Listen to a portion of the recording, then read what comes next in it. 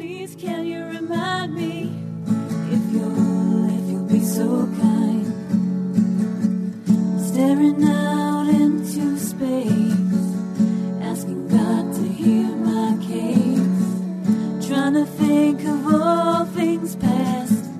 How long will my memory last? The purple angel,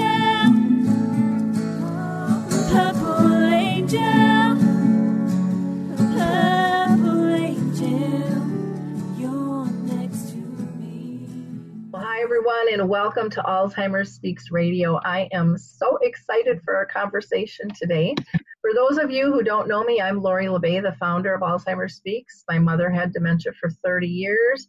So I switched careers to try to raise everyone's voice so that they could get the resources they needed because I didn't feel that they were there for me. Alzheimer Speaks is an advocacy-based company providing multiple platforms to shift our dementia care culture from crisis to comfort around the world. And we do that, again, by raising everyone's voice and sharing all the cool resources that are out there. And today, when I say cool, you're going to really see cool and fun. And you're going to be filled with hope after this discussion. We also, as a company, help companies expand their brand footprint by leveraging our content. Not only do we have the radio show, but we do these video interviews. We do something called Dementia Chats, where I interview the experts who truly are the experts. They're living and breathing and walking with dementia every single day. They're those that are diagnosed. We also have a resource website, YouTube channels, do speaking and training, and so much more. But I want to thank each and every one of you. You see, our listeners, you guys are fabulous. You have helped elevate our voice and helped us expand our reach. And so I can't thank you enough for that, because so many people are in need of getting these additional resources and having choice in terms of how are they going to live with dementia. And so you've gotten us recognized by Oprah, Maria Shriver, Dr. Oz, and ShareCare, and so many others. And we couldn't have done that without you. I'm a one-person show here just trying to push the needle forward. And I thank you for being part of our tribe here. I'd also want to ask you to think about being our next guest, because we, again, listen to everyone's voice. Those who are diagnosed with dementia, those who are walking alongside it, supporting people with dementia, researchers, communities, authors, movie directors, singers, songwriters, advocates, you name it, we want to hear from you. So just go to alzheimerspeaks.com and reach out to me. Now, before I introduce these two lovely ladies, I always like to give a shout out to a couple other companies that I just adore. And the first one I want to mention is the Roberto app. The Roberto app is really a cool concept. You can download it. You can actually get a extended free trial if you go to alzheimerspeaks.com and just push on their banner ad. It's a video interaction that you do that measures your brain function, and you can do it as often as you want. They're bringing it into schools and doing challenges. They're bringing it into businesses to help for team building. But, it can really help us recognize a lot of times we might be worried that we've got signs of dementia, but a lot of those things that are happening with us are controllable. Maybe we're not drinking enough fluids. Maybe we're not getting enough sleep. Maybe we're just way too stressed. And this will help you identify some of those things. And if you are really in a decline, then this is a perfect tool to also bring into your doctor and show them what is happening, because it measures different portions of your brain. So check out the Roberto app. It's very, very cool. I also like to give a shout out to the Alzheimer's Research and Prevention Foundation. They take a holistic approach. So if you're looking for diet, exercise, and meditation, head there. If you're looking for information on women's Alzheimer's research, check out Maria Shriver's Women's Alzheimer's Movement and Move for the Mind. She just did her Move for the Minds this June and has fabulous panel guests on. She did it in 4 different locations, so it took place in many locations within the U.S. and the U.K. But you can go to the Women's Alzheimer's Movement.org to learn more about that. So, with no further ado, I have to introduce our friends here. I have been lucky enough to meet these two ladies when they came to Minnesota, and they are coming back to Minnesota in August, and it's like, woohoo! I can't wait to see them. And I'm going to attend one of their training classes. We have Cathy Braxton, who is the Chief Education Officer of Silver Dawn Training Institute, and Tami Neumann, who is the Chief Operations Officer. And they co-created Dementia RAW, which is a really cool method on how to live graciously with dementia and have fun and just have a new understanding for it. Collectively, they have over 40 years of experience in long-term care and the aging industry. So welcome, ladies. How are you doing today? Good. Thank you for having us. Thank you, Lori. I am really excited to have you. Like I said, I got to meet you guys, what's that been, a couple of years ago now? And I was just so impressed with you. And my daughter actually went to one of your sessions, and she's like, Mom, you have to meet these ladies. I'm like, I just had dinner with them. She's like, you know them? And I'm like, yeah, I do, honey. They're doing cool stuff. So we're going to start out today. I always ask all my guests this first question, and that is, have you been personally touched by dementia, either by family or friends? And Tami, I'll have you start, if you don't mind. Sure. You know, the amazing thing is, personally, I have not been touched by dementia. There's no one in my family. I don't have friends, except for just recently, my best friend's father has been diagnosed with vascular dementia. And that's just recent, in the past 3 months that has happened. But prior to it, it's been, I spent about 25 years in this industry.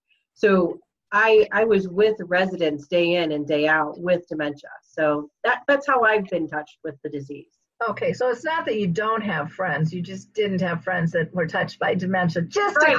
That's really a cool gal. Okay. Cathy, how about you?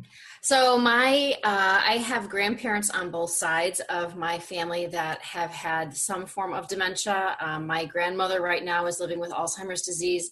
My grandfather on the other side, we never got a definitive diagnosis. He had a form of dementia. We don't know what kind. Probably something along the lines of vascular, because there's a lot of cardiac issues on that side of the family.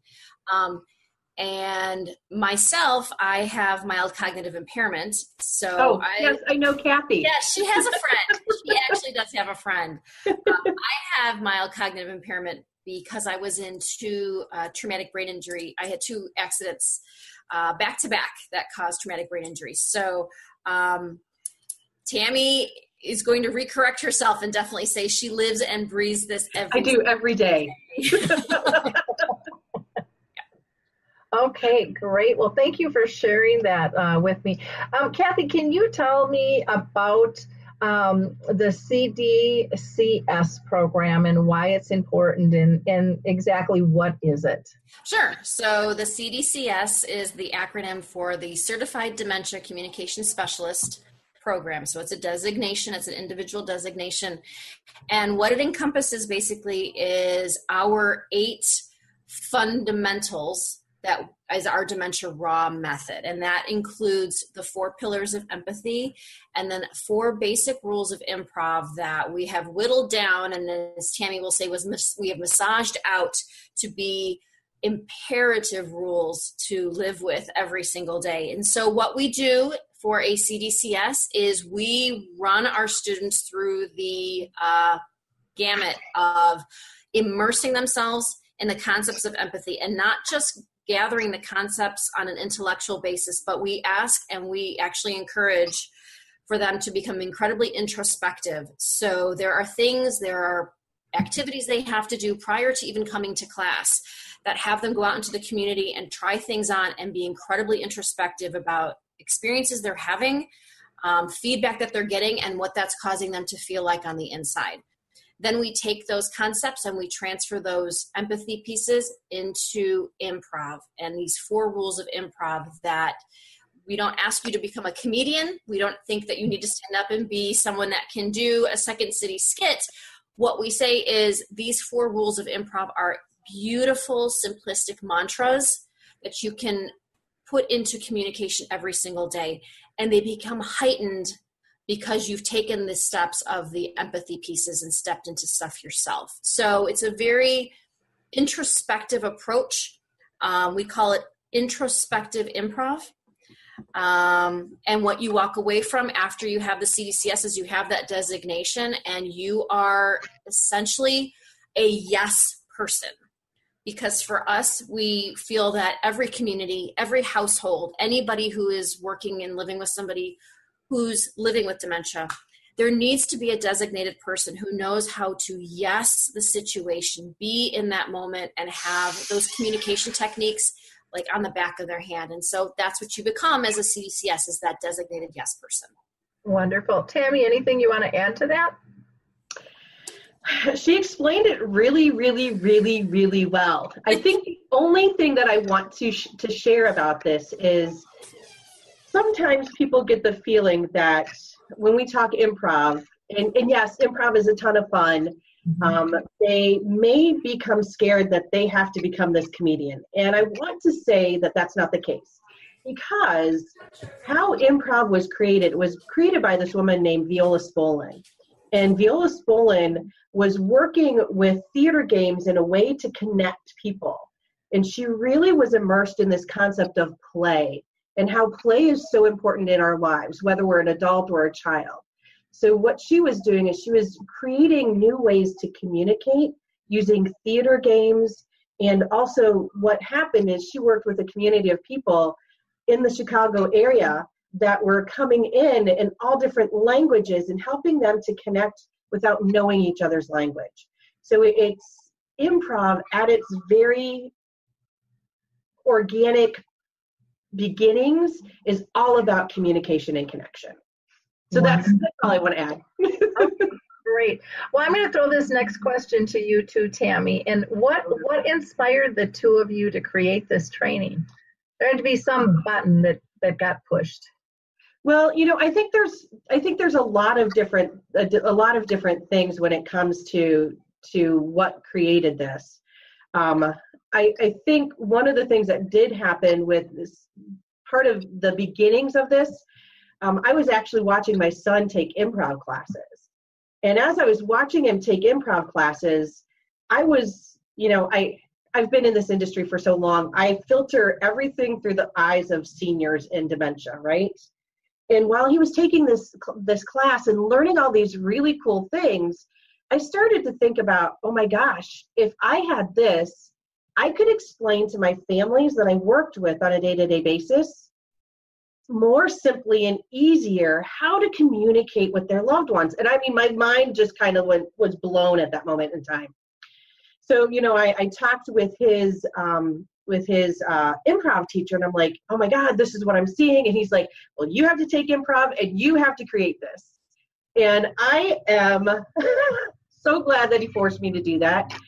And it was amazing to see that. But I think what happened is we saw how wonderful that was, but we also saw the need for empathy.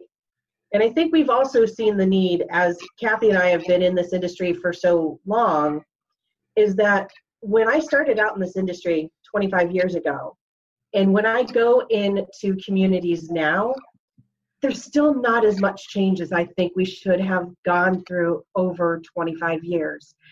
I started out with reality orientation.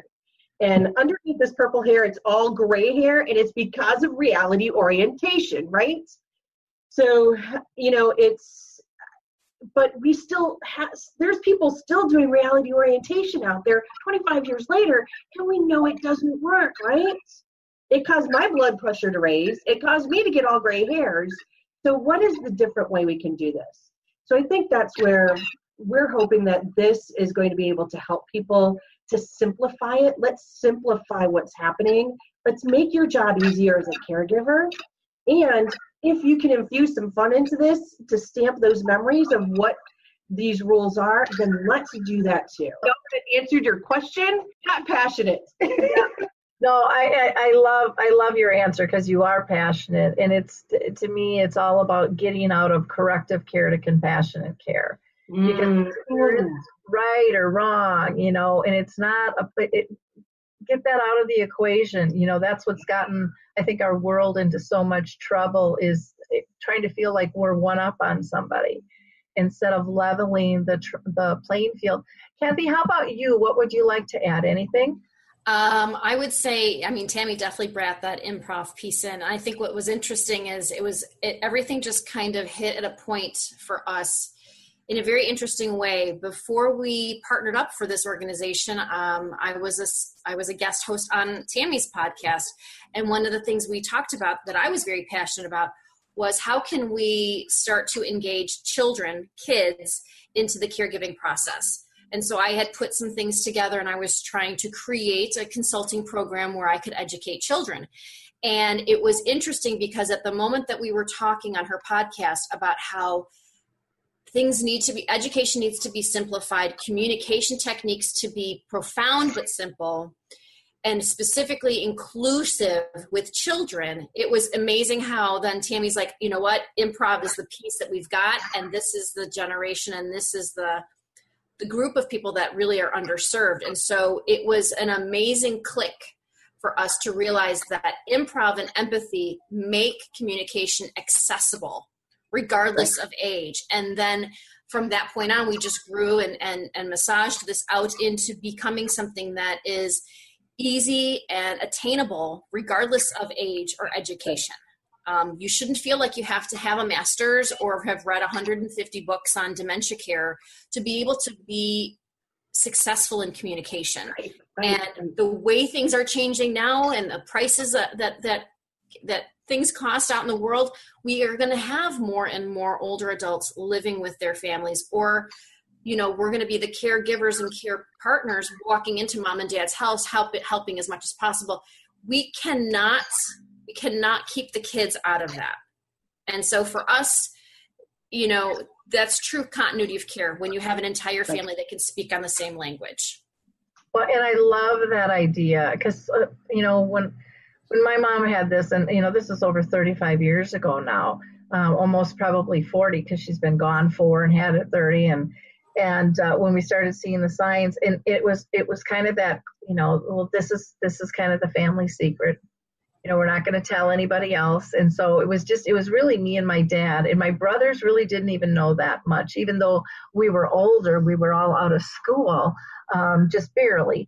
But that was still even limited within our nucleus, within the family. And I would go out to schools and do some educating. And what I found was kids really wanted to help. Kids felt the difference, but didn't know why. And under this premise of we're going to protect them, they don't need to know. And yet they've got this bundle of energy, and they care and they want to help. And we're telling them, no, you can't. Right. Yeah. And in this day and age right now, the kids that are growing up are much more inclusive than ever before. Yeah. So we're withholding an opportunity away from them if we don't give them the tools that they can use and access them and use them in everyday life. And it's interesting because that's where our name, Silver Dawn, has come from. Was we wanted to shift the paradigm that there was this silver tsunami that's talked about a lot, but that just that language itself sets up a very negative, fearful tone. And what the silver tsunami, I think, encompasses in a lot of ways is the adult child's going to take care of mom or dad have dementia, and we've got these kids in the middle that are being left out. And so for us, we wanted to rephrase that and say it's a silver dawn. It's an opportunity. Yeah. Well, and the kids, they feel the family dynamics change. They know there's less attention on them. It's all switched. And so there's this overlapping stress and discomfort from the lack of secrecy that's so uncomfortable for everybody. And yet the kids are really noticing it more than the adults, because the adults are like running around crazy, trying to do everything, and putting on the Stepford wife smile, going, everything's fine. Don't worry, honey. Right. inside they're ready to crack. And so we need to work as a team. And I love that. Now, Cathy, I'm going to throw this one to you first. What are some of the common myths that you want to dispel during the course? We had talked about, you don't have to become a comedian as being one of the biggest ones, because I think people see improv and they're like, oh, and this isn't funny. Dementia's not funny. Alzheimer's not funny. I don't want to come out slinging stuff. I can see that being a myth. What are some others? I know. I mean, in our course, we definitely, I think, tried to dispel a couple myths. I'm going to jump on mine. I'm going to let Tami take hers. I don't know what mine is, so I'll listen to yours first. Okay. One of the things that we really like to talk about, we do dig in very deeply, is this concept of sleep. So as much as we don't talk about or cover the biology and the neurology of dementia and the brain, because we feel like there's other experts that do that really, really well, you can still attain and utilize the skills that we give you without any knowledge of that at all. I mean, we've tested these theories and this practice on kids as young as 9, and they can attain these skills and start using them in the world right away. So knowing the anatomy of the brain and what's happening with dementia is a wonderful thing to have, but not necessary to make a great connection in the moment. So one of the myths that we dispel in our course is this talk about sleep. And Tami has lots of experience with this, working with the older adults in the industry where they were very highly educated, and seeing more and more highly educated adults coming into long-term care with some form of dementia. And with the research that we've done, we found that, sleep is starting to become one of the number one risk factors for a dementia, specifically also. The lack of sleep. Yeah. Lack of sleep. Thank you. And also what we've done is we've uncovered that, when we don't flush out our systems at night with full sleep, and an older adult absolutely does not get the same type and quality and quantity of rest that we get, they are not able to flush their system out the way we can. That builds up over the waking hours. And so what we've found is a huge correlation between the lack of sleep and productive, good sleep through all of the stages, and the behaviors that people like to term in regards to sundowning. And so for us, we really, when we sit into our CDCS class and really go through this and have open dialogue with the students, we talk about what is their experience with sleep. What are they seeing in their communities? What are they seeing with their loved ones? And it really opens up their eyes to realize that there may be a very simple solution to what we see as sundowning, and that is because it's related to sleep deprivation. Now can we start to make changes into someone's daily lifestyle and start to eliminate some of the actions that someone takes that shows that they're aggressive or anxious at that time of day. So we try to dispel the myth of sundowning by talking about it becoming and possibly being sleep deprivation. Okay, great. Tami, anything you want to add? I think she covered it. And I think we talked about the improv piece. That's probably mine. And Cathy, do you have something else for me to share? Well, what is the term that we use regarding when we don't use the words behaviors? Oh, okay. I haven't gotten a lot of sleep. So, so we talk about, the other thing that we talk about, we used to talk about the concept of behaviors. It's a word that we no longer use. We use it in trying to explain the concept that we talk about. And the concept that we use, or the phrase that we use, is called reasonable reaction. So really what that means is that, and I'm going to go into an improv rule for just a moment. We believe that every piece of communication that a person with dementia shares with us, so whether it's a reaction, maybe it's a reaction we don't like, but it's a reaction. Maybe it's, verbally, their body, all this, everything that goes into communication for that person with dementia is a gift back to us. That gift is then something for us to understand what has gone wrong, right?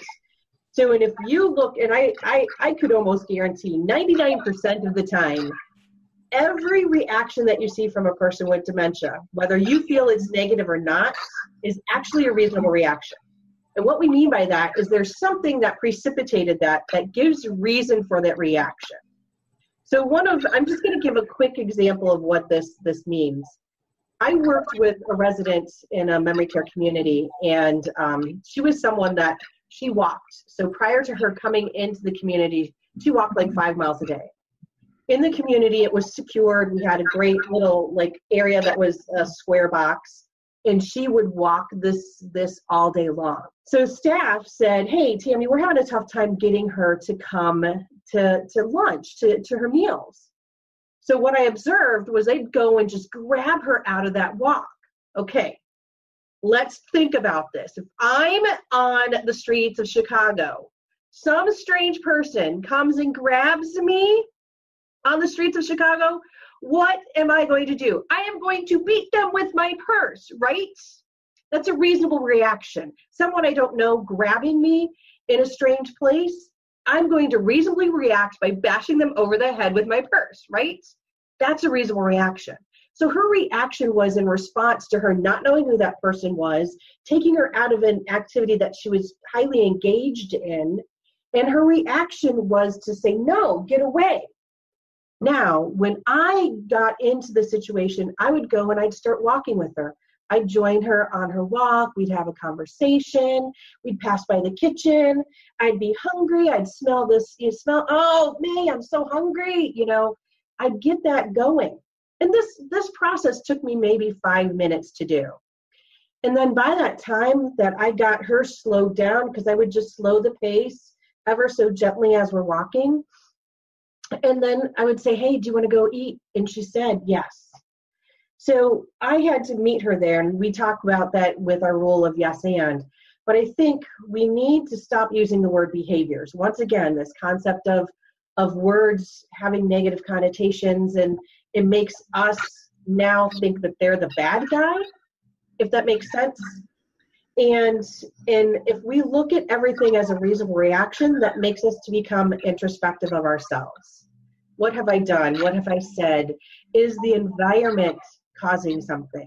So we look at everything that is given to us from the person with dementia as a reasonable reaction.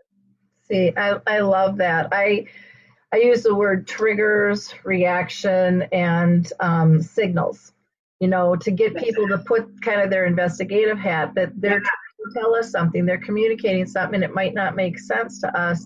I also use the equation because I think we all use the same equation, and so often people think that people with dementia are different. But I think we all use the same equation for reaction, and that's our current attitude plus our past experiences creates our perceptions, and our perceptions then trigger our reactions. And so if we can step back and go, okay, what might this mean? How can we change this? Because a lot of that stuff, like you said, you can alleviate or you can integrate it differently. Yes. So that it's comfortable. You can change, like you said, change the pace and get somebody situated. I was at a nursing home one time, and there was a little, she was just adorable. She was this little Asian lady, and the staff was really struggling with her because every mealtime she would go around and take all the silverware off the tables and all the napkins.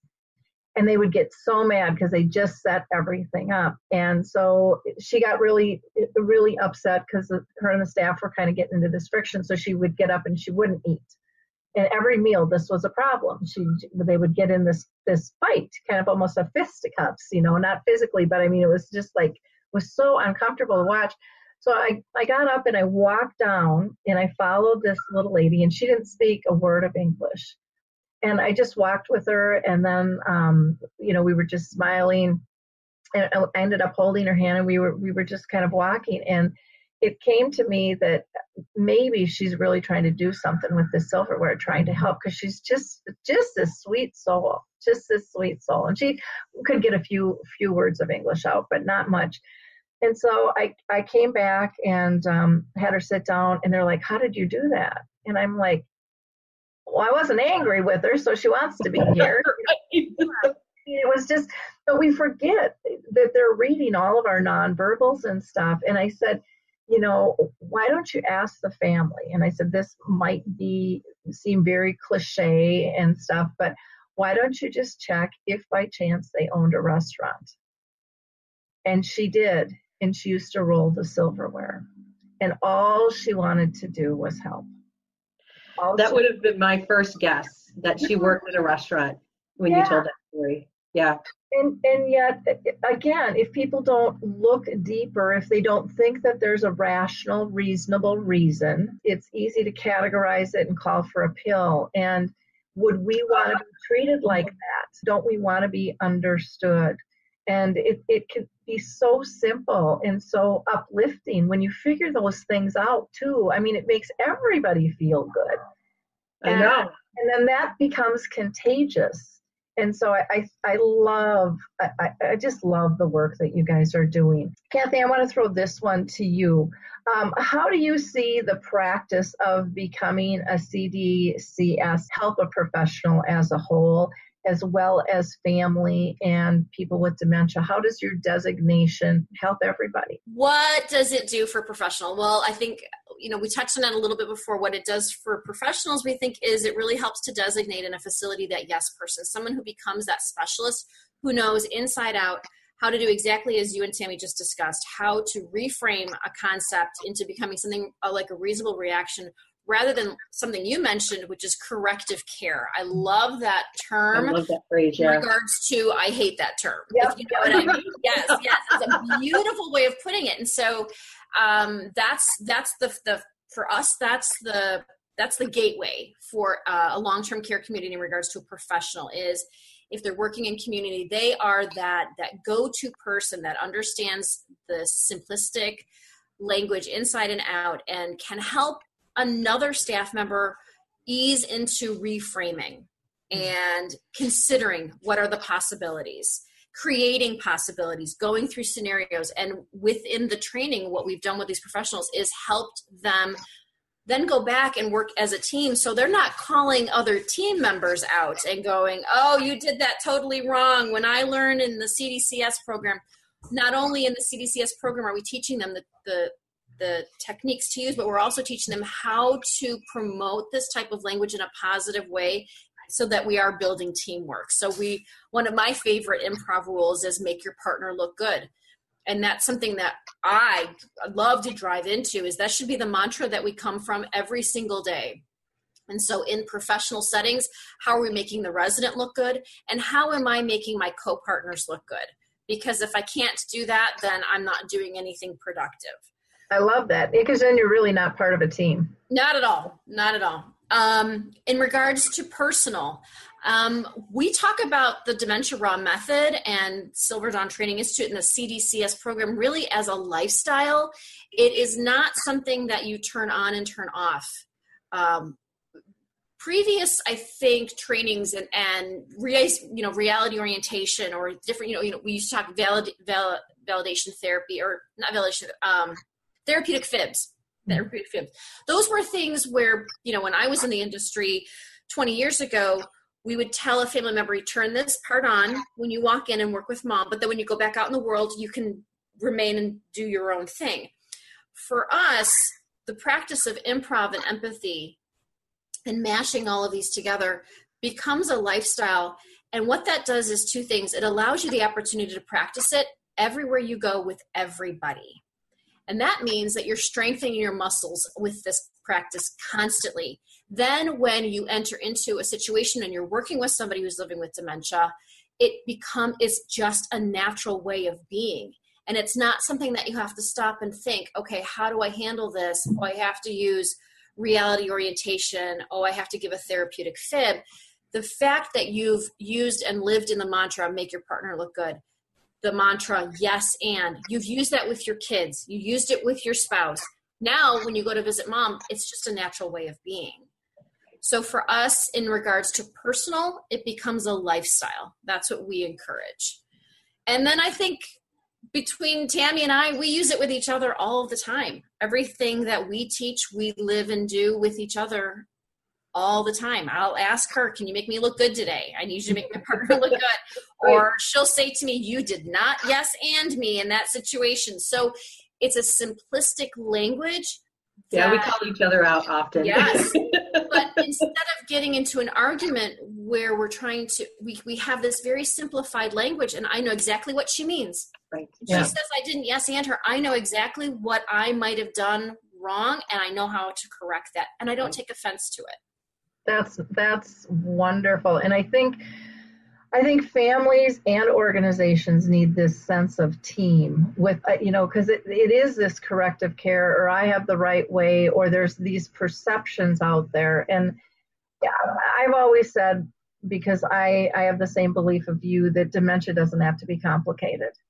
It can be really simple, and what's good for dementia is good for all of the world and all of life. And if we look at it like that, then it is attainable. It is doable. And I love how you guys call one another out. And it's not a go sit in the corner. It's not a mean thing. It's just, hey, this is what I needed from you, and this is how we usually do it.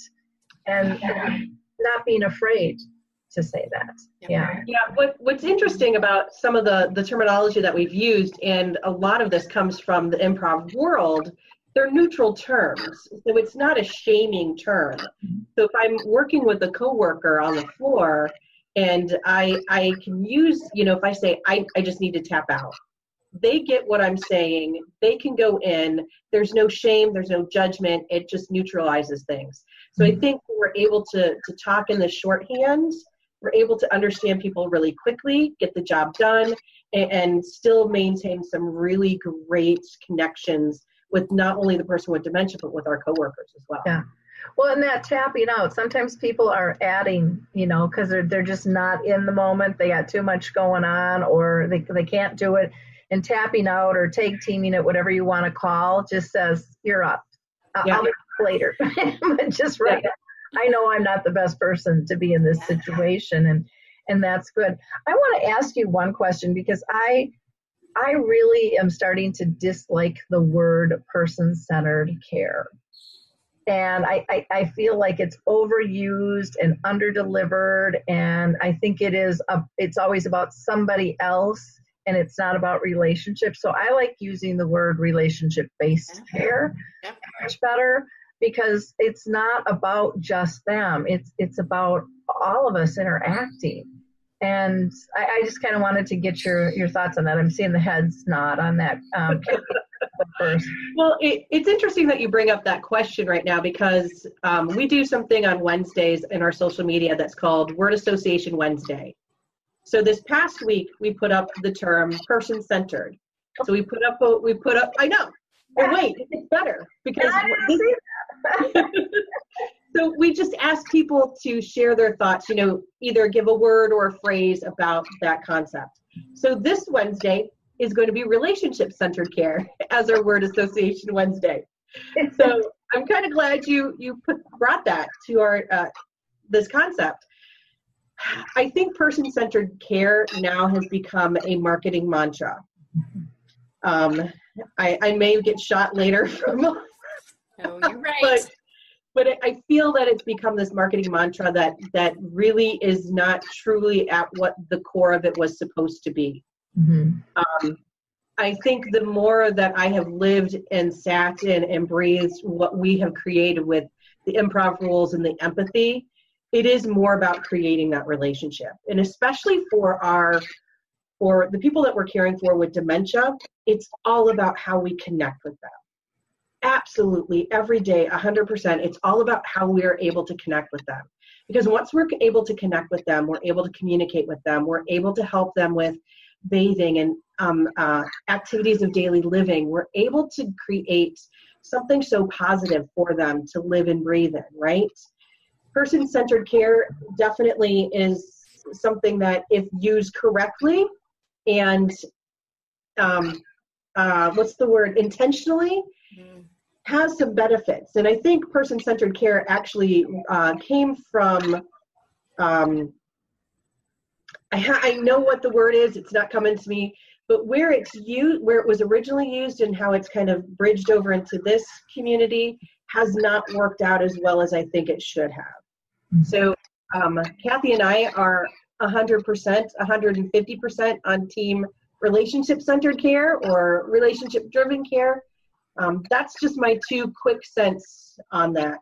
Well, and I think additionally, what the basis of improv is, again, taking out that myth that it's about comedy and understanding the basics of it, which is it's about building relationships. When you take an improv class, one of the first things you do when you get on the stage and you're with a partner, and you're creating something out of nothing. The way that you do that is by establishing a relationship. Right. That's the core of improv. You're not given a script. You have no idea what your partner is going to do or say. And so a lot of when Tami and I take improv classes, a lot of the scenes that go awry because the 2 partners on stage didn't establish a relationship together. Right. And that's what, we're all drawn to relationships. That's a human instinct. We seek it on TV. We seek it in movies. We want to see it on the stage in theater, and we can create it through those rules of improv. And so we absolutely love relationship-centered care because that's what improv is all based on. Right. Yeah. I think you find the most proficient caregivers out there are the ones that can create a relationship. And I know within this industry, in the past, there's been a lot of talk about how you have to break yourself or disconnect yourself from the people you're working with. And I have never believed that. And I feel that the more that we can create that relationship, like Cathy said, it's all about the relationship. When we can create that, we're able to move mountains. Yeah. Well, like over in Australia and the UK, you hear them talk about that. I mean, they, staff volunteer, they bring them to their homes. I mean, here that would be, it would just be, they're taking pictures, because it's a friendship. It is a true relationship. And I love the improv because you are building on one another, not tearing down or destroying. And a lot of times that's what we're doing is we're taking away instead of building up. So thank you for that. What are some of the ways a person can dip a toe into your concept, Cathy? So I'm going to say one of the best ways for them to dip their toe into our concepts is to get our book. We published last year. It's a book called Start With Yes. And what we do in that book is it's a very well formatted book. So it's very easy to read. We've actually timed caregivers to read the book. It should take somebody more than 50 minutes to complete the whole thing. And what we've done with Start With Yes is we've tapped into 2 of the main rules of improv, 2 of them out of our 4 that we felt were the really good, solid ones that we needed to start with. So in Start With Yes, we talk about relinquishing your agendas, and then we talk about the rule of yes and. And we felt that those 2 rules can give someone who has no education or experience with this, can definitely give them a good foothold as to how to start into this Dementia RAW process and start to create really meaningful communication with someone just with those 2 rules alone. So that's my push as the book. Now, I know Tami is the social media guru, so she probably has her own ways of doing that. I do. And we actually have a free webinar series that starts on July 10th, where they can start. It's going to be a series of 4 webinars where we're going to talk through all of our concepts and share that with everyone. So it's absolutely free, and we're experimenting with days. So it's going to be, there's a Tuesday, a Wednesday, a Thursday in there. So we're all the information is on our website to be able to get to those webinars. I would say the other thing that's something that someone can dip their toe in, that are 2 other free things that we do, is also on our website. Tami, you can comment on this. Is one of them is the dementia perception challenges that we put out there. This is something that anybody can download for free, access right away, and start to step into what we truly call introspective care. So this is you truly stepping out of your comfort zone and trying some things on, and then getting some real-time feedback and realizing what the impact, the environment, and us, what we have on someone who's trying to maintain and live with dementia.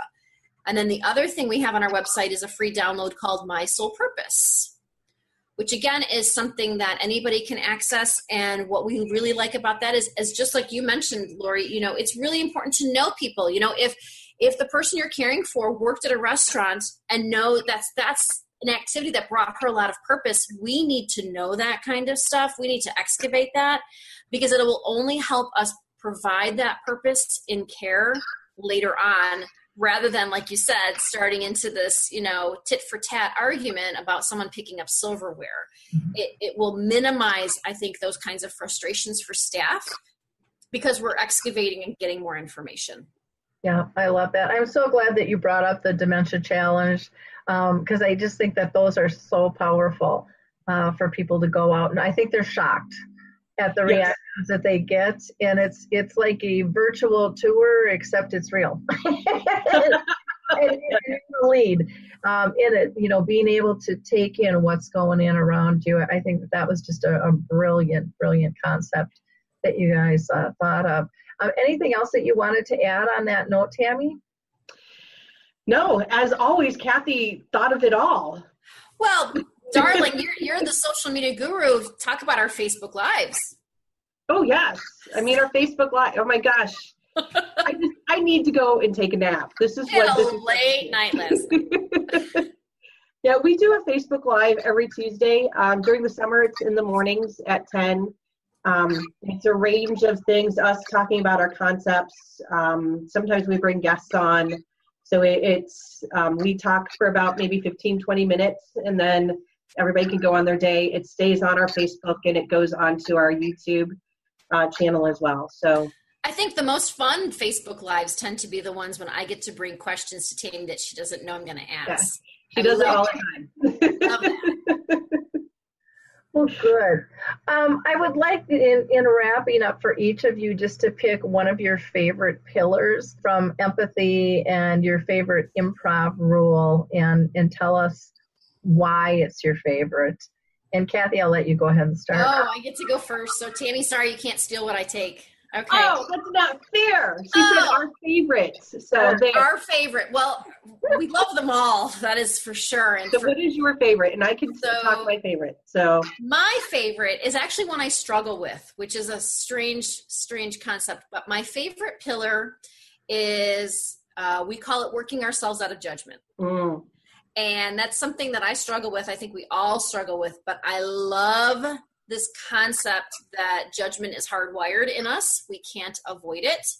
And to acknowledge that alleviates a lot of stress, because we're pretty hard on ourselves daily when we say, stay out of judgment, stay out of judgment. You're like, but I can't help myself. Yeah. In our class, we talk about the evolution and why judgment is something that's hardwired in our brains, why we go there instinctually, and then how you can work your way out of it. And people see so many people have these aha moments in class when we talk about how you do that. So we put actionable steps into the pillars. And I love the actionable step we have with working your way out of judgment. And for us, that means you create a compassionate story in place of the judgmental one you have rolling around in your head. So we have quite a few stories that we use to illustrate the point, and people really start having some light bulbs go off over their heads when we talk about that. And interestingly, yes, I struggle with staying out of judgment, and my daughter is my number one person to call me out on the carpet when I have not created a compassionate story. She is the first one to come out. She is very good at it. She's our youngest CDCS, and she is so good at creating a compassionate story. So that practice alone, I love. In regards to my favorite rule of improv, for me, I love make your partner look good.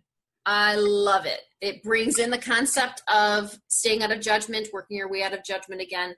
But I just love the fact that that phrase, it's 4 words, and it's a beautiful mantra that we should all be living in all the time. And I think that when communication goes awry or we have a disagreement with someone and we step away from a relationship frustrated, if we can reflect and go, did I make my partner look good? 9 times out of 10, we can go, nope, I didn't do that at all. And that's where the problem lies. And I think it's really insightful. So those are my 2 favorites out of the 8, but I do love them all. Gosh, and just with those 2, how the world would be different if everybody embraced those 2. I mean, you just look at this whirlwind, crazo things that are going on right now. If we just embrace those 2 things, it would be huge. Tami, how about you? What are your favorites? So surprisingly, Cathy did not take my 2. Okay. So I'm impressed with that. That's why we work so well together. I would have to say we're very yin and yang, yet very much the same. It's kind of strange. But I would have to say when it comes to the pillars of empathy, my favorite one is absolutely perspective taking. That's the very first one. That's, I love our dementia challenges because it challenges you to take on a new perspective. And I think I have always felt that once we can kind of change someone's perspective, then we can dump all this education into them because they're nice and open. It's like this little flower that's opened up. We can dump the education in and they blossom even further. I don't know if that was a great analogy. That was good. That was good. As I thought about it, I'm like, I don't know. But, and then I would have to say, always, always, always, my number one improv rule, if there was only one thing that I could share with anybody, anywhere, that will make a difference right away, it's the rule of yes and. It's two simple words, yes, comma, and, ... Yes means to be in agreement, and means to add something to it. And if you can learn that concept, and only that concept, it's going to change the way you communicate with everybody in your life. And that's it. Those are my two favorites. Wow. Well, this has just been really a fun conversation, which I knew it would be. And I can't wait until you come to White Bear and do a class there. I'm really, really looking forward to that. We're looking forward to seeing what Minnesota looks like in the middle of the summer. We've only Yeah. Well, February, very cold. Yeah, hopefully we don't go to the other extreme, because right now we've been like 100, 105 and humid. And we've been that way too, so. Yeah. So hopefully we'll get some nice weather when you're here. Now, I wanted to just ask you guys one last question, because the aging industry is changing so dramatically out there. What demographic do you feel is underserved, and how do you think you can build a bridge to meet that need? And Cathy, I'm going to throw that to you first. So my answer for that is, I think the kids, the age 10 through 18, I think is very underserved in feeling educated enough, having the confidence to do this. I grew up going to the nursing home frequently to visit grandparents. So I was never afraid of the older adult. Then when I entered into the industry, it was not, no skin off my nose at all. It felt very natural. I think we do our families a disservice by not including our children in the visits, the conversations, the communication, the education. So for me, I'm very passionate about that. I think that children need to be exposed to this. I think they need to be part of the conversation. I think they need to feel free to be vulnerable in how they feel about what's going on. And I think that the way that we teach the communication techniques with improv and empathy is accessible to them. And so this will create that continuity of care within a family organization that helps everybody work together. So for me, it's the kids. That's how I feel. Well, and I love that. And I also think it's just empowering to them to feel like they can be purposeful, that they can belong, that they add value, because they do. They add so much value, and they come up with interesting ways to deal with problems that us adults, it's not in our box. Right. Absolutely. No. Yeah. And so it really expands. It expands not only the network of care, the team, but it expands that vantage point. And yeah. I think they're just brilliant. I work with a woman who has Parkinson's. She's just in the beginning stages of some dementia, but very, very mild at this point. And my family actually came over last night while I was caring for this woman and had chocolate cake with her, and they enjoy her. And, I've become part of her family. She's become part of my family. And like we talked about before, you can't separate the two. It's that care and that relationship builds when you bridge those families together. So, the woman I take care of, I'm going to call her Emma. Emma got new glasses and tried them on for us. I asked her if she would try them on and show my family what she looked like. And my daughter's like, "Girl, you are sassy with those glasses." And she got Emma laughing so hard. And she was my daughter was just being my daughter. She was just being 17, but Emma embraced that. You know, it didn't matter that the language was goofy and silly and teenagery. She loved the engagement of that. And I'm so glad that my kids are willing to come and see mom and work with mom and work with Emma and be a part of that. It really fills me up. It really, really fills me up. Well, it's that authentic conversation. Yeah. So often is missing. And even if the language is different, I mean, that bubble, that burst of energy is undeniable, and it's readable to anybody at any level, you know. And I think we forget so much about the nonverbals and our overall communication. We so much focus on the words, and we're not looking at everything else. So I kudos to you and your family. And I think that, I just saw that with my own mom, or even, you know, when my daughter would come to the nursing home, just the effects, everybody just kind of lit up and felt normal. And one of the things that you mentioned was about your family embracing what you're doing. One of the terms I use is family by choice. I like that. You know, staff and people, we can be family by choice. It's not about taking over and taking away. It's about adding to. And I love that term, because I think everybody wants an expanded family. We want expanded support. We want to be able to give and receive. And family allows us to do that. In a rich way. How about you, Tami? What is there an area that you see underserved and a way that you'd like to bridge that gap to? Yeah, you know, there is a particular community that we're starting to see age that hasn't really aged beyond a certain point, and that's really the Down syndrome community. So the Down syndrome community are now living much longer. And with Down syndrome, there's a 100% chance after a certain age that you will get dementia. And what we're starting to see is a lot of caregivers for that population starting to come to us they want to get the education so that they're better able to create those relationships with their clients that do have Down syndrome. So that's something that I'm seeing that I'd like. I know Cathy and I have talked extensively on how we're going to start creating content that is specific for that community. But I think that's naturally, we've already had some caregivers take our CDCS class, and it has helped them tremendously to be able to understand how to create those connections and to communicate and take that on. So I think that's one of the things that, that's on the future, on the horizon for us to hopefully to create bridge that gap. Oh, I love that. I worked in that field for 9 years before I got into real estate in 25 and then into this, and near and dear to my heart. And there are so many people that need help in that area. And I hear people talk about it all the time, and there's not a lot of resources. It's not something that is talked about, but heavily needed out there. Yes. So now for people to get a hold of you, the easiest way is just to go to your website, dementiaraw.com. That's the easiest way, yeah. Okay, and then you have Facebook. They can just put in Dementia Raw as well. And then Instagram, you're listed as Dementia Raw. You got it. Is it okay to give out your phone number too then?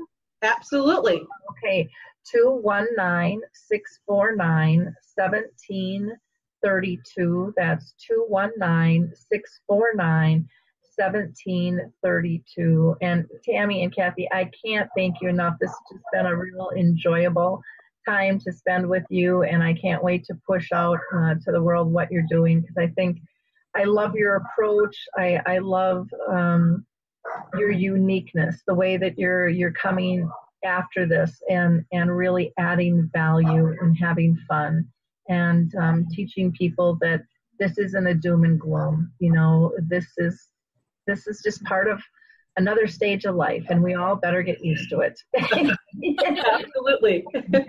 Yeah, Thank you so much. We can't wait to be there in Minnesota. So we'll be there in August. So we can't wait to see you there. Wonderful. Well, we will list that on the site as well when we go and push this out. So again, thank you so much. You guys have a great week. Okay? Thank you so much. It's time to rethink, renew, and reimagine retirement. Hey everybody, Jared Sebesta here, host of Retire Repurposed. Now, this podcast is about the non-financial parts of retirement, which many times can be even more challenging than the financial. We believe retirement is not the end, rather the beginning of what could be the most impactful, purposeful, and fulfilling season of a person's life. So don't retire, become repurposed. To listen now, search Retire Repurposed on your favorite podcast platform, Senior Resource, or Life Audio.